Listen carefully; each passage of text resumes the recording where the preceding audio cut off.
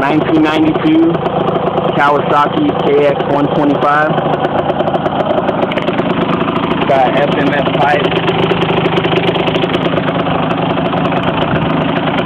It's just a stock Inky, but I want to get the full FMS pipe soon when I rebuild the motor too. Needs a new top end, I'm pretty sure, because it ain't popping wheelies in first and second gear. Really not even lifting up. But tell me what you think. Comment and tell me if it needs a top end or not. Just curious. There's a little bit of knocking too, but I guess that's natural. I don't know. Bought it for $450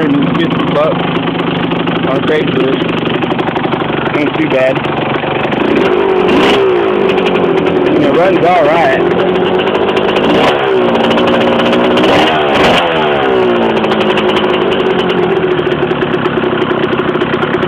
So tell me what you think.